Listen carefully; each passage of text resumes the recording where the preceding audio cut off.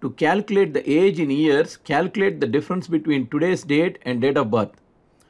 On the Create tab in the Queries group, click on Query Design, add the Employees table, add Employee ID, first name, last name and date of birth.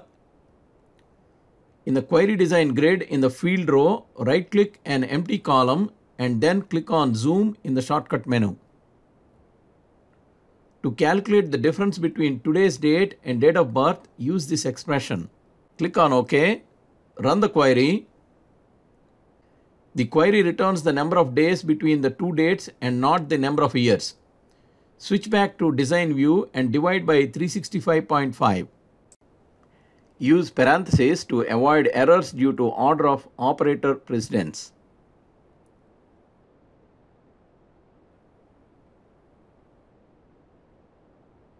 Click on OK. Run the query. Now the query returns number of years. Decimal values are returned. Use the int function to remove the fractional portion.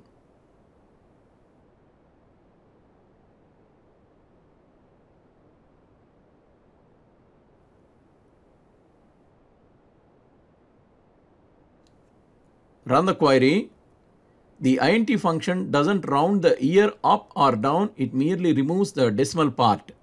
You can use the round function to round the number of years.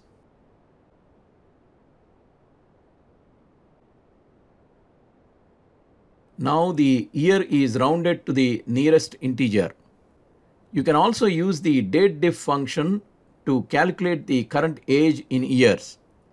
Use this expression. Function merely subtracts the year parts of the dates without reference to the month or day. For example, for date of birth 12/21/2015, you will get 7 years even though correct age is 6 years. This means we need to subtract 1 if the current date is less than person's birthday.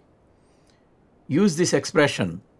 This expression returns true if the current date is less than person's birthday. Date serial returns a date for a specific year, month and day. To get birthday in current year, pass current year and month and day from date of birth and compare with current date. True equates to -1, so by adding this expression, Access subtracts 1 if the birthday is greater than current date. Run the query.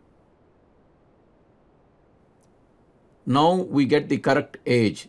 If you like this video, please subscribe to our channel.